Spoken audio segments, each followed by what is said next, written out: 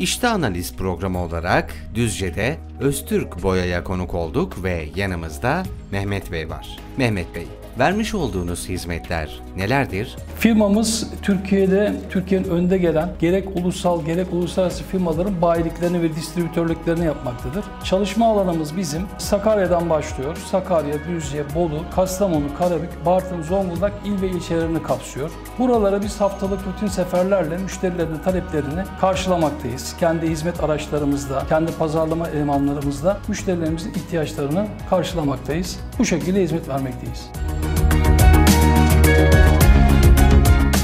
Kalite politikanızı anlatır mısınız? Kalite politikamız mutlaka hizmet kalitesi önde gelmektedir. Her şirketin kendine göre bir çalışma prensipleri vardır. O doğrultuda çalışarak, müşterisine iyi hizmet vererek, müşteri memnuniyetiyle kaliteyi zaten peşinden siz getirmiş oluyorsunuz. Dolayısıyla eğer müşterinizi memnun edebilirseniz, müşterilerinizin güvenini kazanabilirseniz siz zaten o kaliteyi yakalamış oluyorsunuz. Müşterilerin en başta beklemiş oldukları şey güven ve hizmet. Bunun yanı sıra tabii ki satılan ürünlerin de kalitesi peşinden gelmektedir.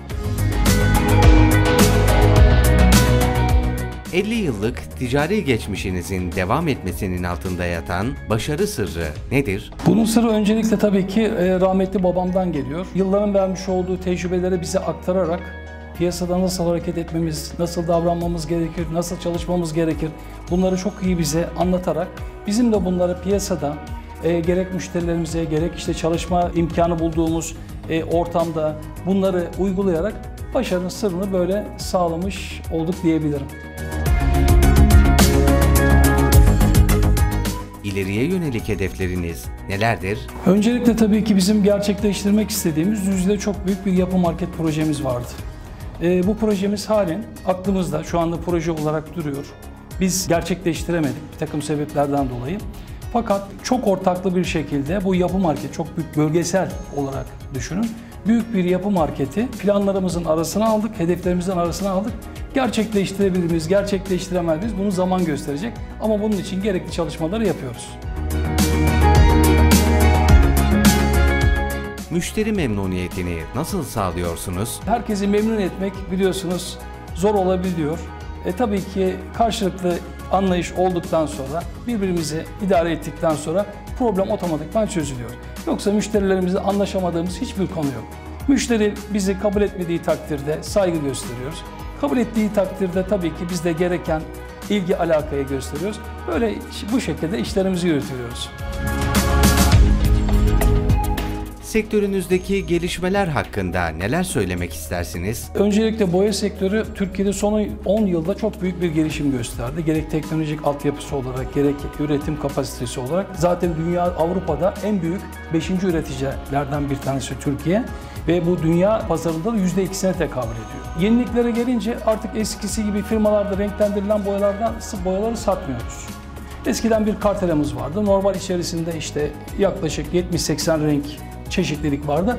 O renk çeşidinden seçmek zorunda kalıyordunuz. Ama şimdi öyle değil. Artık günümüzde evini boyatmak isteyenler, bu hizmeti almak isteyenler özellikle mübalağa etmeyen bir kumaş parçasını veya herhangi beğenmiş olduğu bir çiçeğin yaprağını ben bu rengi istiyorum dediği zaman biz onu renk kartelasından karşılığını bulup makinalarda üretip veriyoruz. İstemiş olduğu miktarda, ölçüde. En büyük yenilik bu, en büyük kolaylık da bu. Renk çeşitliliği şu anda çok zengin. İstemiş olduğunuz rengi, hayalinizdeki rengi yapabiliyoruz. Son olarak eklemek istediğiniz bir şey var mı? Öncelikle izleyenlere saygılarımı buradan iletiyorum. Almış oldukları hizmeti, almış oldukları ürünlerin kalitesini, ödemiş oldukları bedel karşılığını tam olarak alıp almadıklarını öğrenmelerini ben sadece öneriyorum. Çünkü alınan malzemeye bir bedel ödeniyor. Malum günümüzde para da kolay kazanılmıyor. Kolay kazanılsa bile kolay harcanmıyor.